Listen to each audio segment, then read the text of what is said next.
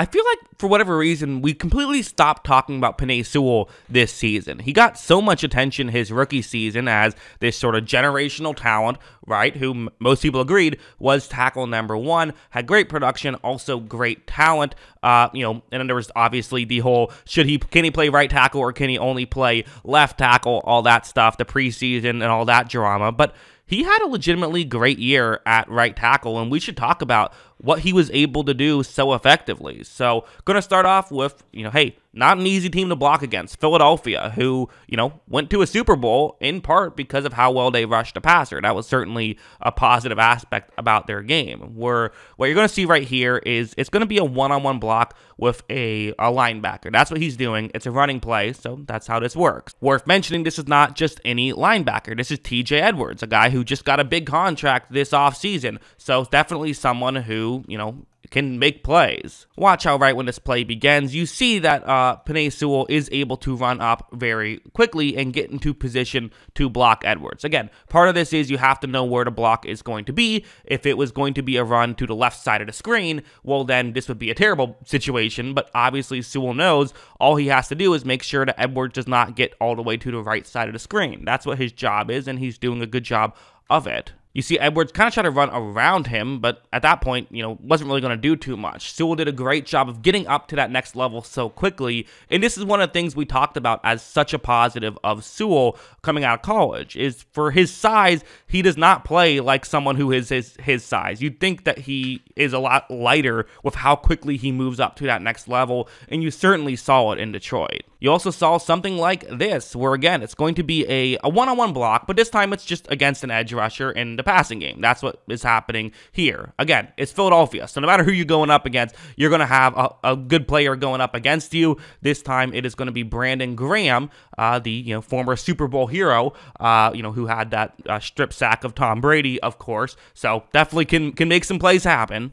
Watch how when this play begins, you see how Graham is going to almost try to use power right here. He has his right arm kind of on the left side of Sewell. And actually what he's going to do is an inside rip move, which you don't see too often. But he's going to try to get his left arm underneath Sewell's left arm and go to the inside, so closer towards the guard, and try to get a pressure that way, which kind of makes some sense, right? Goff isn't necessarily the guy that you fully have to worry about potentially getting outside the pocket that way. Plus, there is some space there. The right guard on this play is currently a little bit occupied with another player, so, okay. Bit of a clever idea by Graham, not one I would expect, but, that can fool an offensive lineman potentially, especially a young one like Sewell. However, as you see, Sewell pretty much stays with it the whole way. Eventually, Goff got the ball out, but I think he would have had more time in that area, even if he didn't, because, Sewell did a very good job of that block. And these are the kind of things I thought Sewell was just doing consistently, right? Because that's really what it is at the end of the day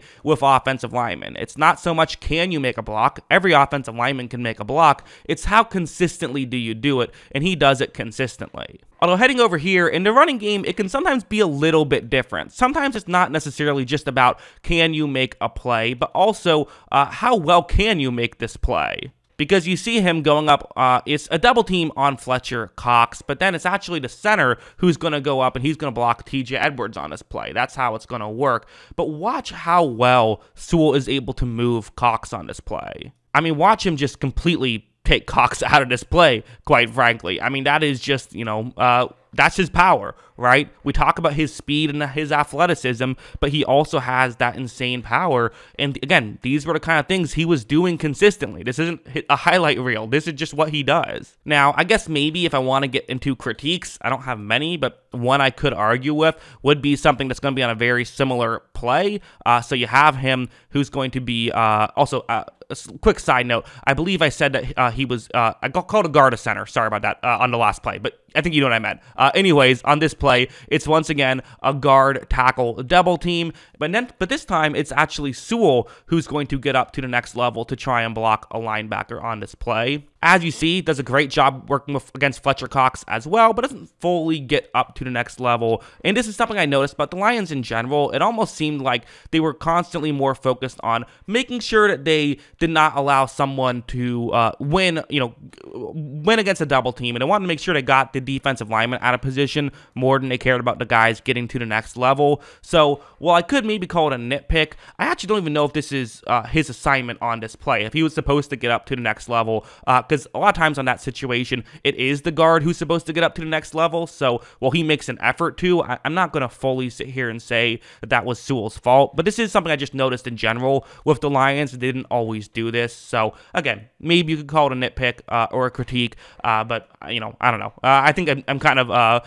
grasping at straws trying to nitpick him because there's not a lot to nitpick about him. I mean, honestly, I think that, I can show you as many highlights as I want to, as many blocks won as I want to, but I don't think any of them will do the justice that what you're going to see on this specific play is. Going up one-on-one against Hassan Reddick. Hey, Hassan Reddick, remember him? The guy who was terrorizing seemingly every single offense in the playoffs on the Eagles' run to the Super Bowl? Yeah, that guy. Going up one-on-one. Okay, big-time block. What's going to happen? Well, as you see, Reddick basically never even gets a hand on Sewell until the ball is almost coming out of Jared Goff's hands. I mean, he's trying to make moves happen, but almost came in there and just didn't know what to do. And that's a great situation if you're an offensive lineman, if you can make blocks just by your presence and just by the, edge rusher not having a great plan, which again, you could argue is more of a fault on Hassan Reddick on that play than it is credit to Sewell on that play.